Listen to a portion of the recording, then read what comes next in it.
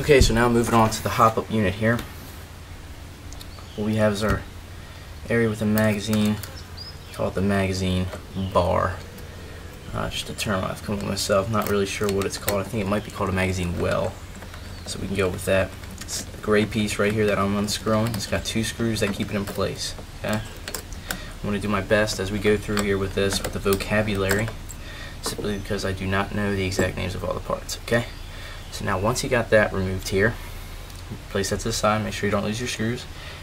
Okay. So now we have the piece that adjusts the hop up here on the outside.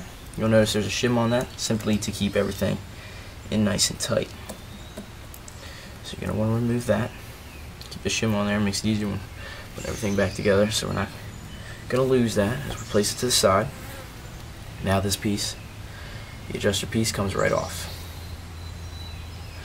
Okay, so now what you can do is move the hop up out from inside the outer barrel. Okay, so move this right out. As you can see right here, we have some barrel spacers. I'll show you a closer look once we get this out. Now we can move the outer barrels to the side. As you can see, we have our barrel spacers. Now on the VSRs, the outer barrel actually gets thinner as we go along. So what you got to have here is a thick outer or a thick inner barrel spacer, a medium-sized one, and one that is a little bit smaller than the others. Okay. And we actually were working on something here with some foam spacer stuff. I actually took that out a little while back, so you can just ignore that. 3 spacers should do it, 2 could even do it, but if you wanted to add more, you can always add more. Okay, and so now inside here we have our shim. Okay, so this is made by Cheeseman from the Airsoft Sniper Forums. If you're looking for an anti-flex plate kind of material thing here to help prevent the right curve issue that VSR 10s have, he's the man you want to talk to. It's Cheeseman on the Airsoft Sniper Forums. Okay. So what this does is helps keep even pressure on this piece right here. See, it's plastic, so what happens is it bends, and if it bends, it'll cause that right curve issue that a lot of people have with their VSRs. Okay, so I have that in place with a screw and a shim. So basically it's a shim on top of a shim. Okay, so we're going to screw that a bit more. Okay. Little tiny screw. And here's our shim. Works like a charm. Okay. Now we can remove this piece. This is the piece I was talking about that bends. If it bends up, the piece that applies pressure to the hop-up arm will actually bend a bit and cause curving. Gotta have that even pressure applied on the hop-up bucking. Okay, so get this piece out of there. Now we have to remove the 2 screws that keep the hop-up chamber itself, this gray piece, together. So just remove those 2 screws.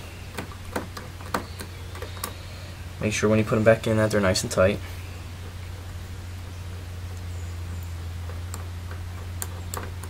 That should do it. Pry that out. Okay, so now we got that. We're going to move to the side. Move the little screws here. Okay. Move our anti-flex plate type thing. Okay, so now you got this little piece here. Make sure that spring stays on. Mine just fell off, so make sure that stays on when you put her back in. There we go. Just a lower piece to the hop-up adjuster itself. Here's your Dangerwerx hop-up arm. I'm going to be doing a review on this later. Dangerwerx hop-up arm. You can get it off Airsoft GI for around $20. Definitely worth the money. There's a Type A and a Type B arm. What you're going to want to do is match it up with the bucking you're using. Okay. So I'm using a Firefly bucking here with the flat type arm. I forget if this is the A or the B, but you can look that up, the flat arm. So you see here I got my Firefly soft, and then the bottom piece of the hop-up chamber. Now the bottom piece here you're not probably going to be able to see. It's pretty clear, but it's some tape to help shim the hop-up unit to keep everything in tight. It was a little loose, so I applied a little bit of tape there over top of the hop-up pieces, and that helps keep everything in nice and tight when you put everything back together. So when you put everything back together here, it fits a little nicer than it did before, a little more snug. Okay, so what you can do here is you can remove the bucking, and then you can clean it. You can use soap and water. Make sure it's dry before you do it. I'm simply going to take a Q-tip here just to get any dust particles or anything out of there. You can also clean your inner barrel if you want to. Okay. That pretty much sums it up for that. To clean the inner barrel, just use a paper towel. Put it on one of the unjamming rods, and you can stick it up and down and get some of the dirt out.